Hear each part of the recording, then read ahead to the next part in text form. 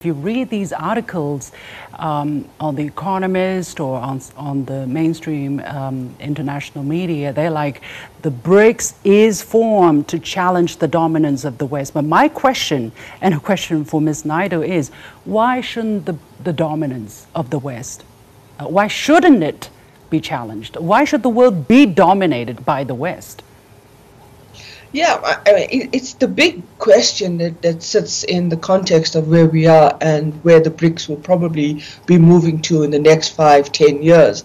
I think why there's this whole kind of reaction to the BRICS and the provocation that the BRICS will not necessarily be as legitimate or as credible, because it represents a system of possible change. So I think it comes with a whole lot of questions about what does this mean for us, our own kind of identity in the global arena? What does it mean for our own footprint in the global arena?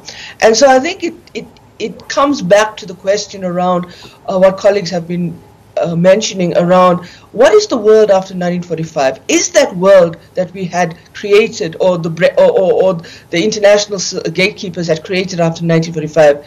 It's still relevant, but how relevant is it? And is it still fit for purpose in terms of representation?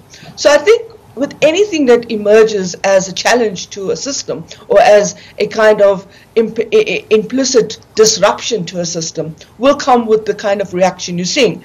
I think the fact that you're seeing that reaction tells you that the countries of the global north are taking the BRICS very seriously, although they're trying to downplay it with the kind of narrative, rhetoric, and reaction.